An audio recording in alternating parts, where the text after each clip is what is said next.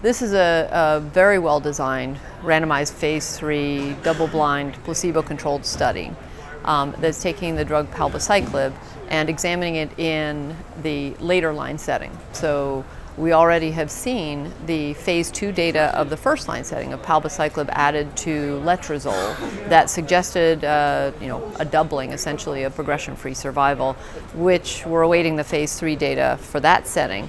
This actually sort of leapfrogged because this is now a phase 3 reasonably large study of about 500 patients comparing fulvestrant with or without Palbociclib, given at the same dose and the same schedule as was done in the phase 2 study. Like the phase 2 study, this one in the later line setting, essentially it's actually more than doubled progression-free survival, which was the primary endpoint of the study.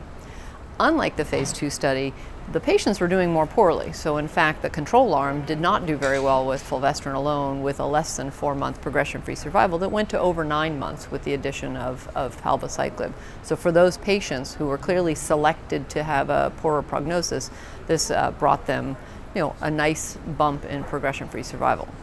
The however is that we don't have survival data yet, so we don't know that it augments survival.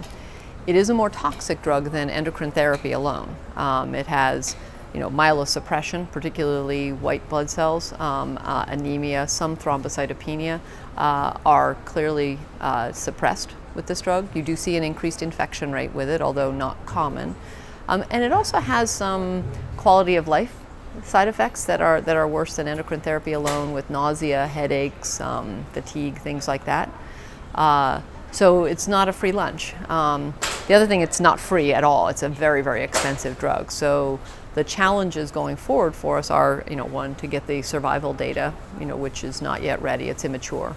And to be honest, I think it's going to be very important for them to really work at finding biomarkers to help us identify which patients really would warrant treatment with this kind of drug, because the expense and the toxicity does make it much worse than endocrine therapy alone. With these data and with the other randomized phase 3 in the first line setting, it's not at all, it's likely that Palbociclib is going to become part of the armamentarium for metastatic breast cancer in combination with endocrine therapies. And this suggests that the nature of the endocrine therapy may not matter that much, and the line of therapy may not matter that much.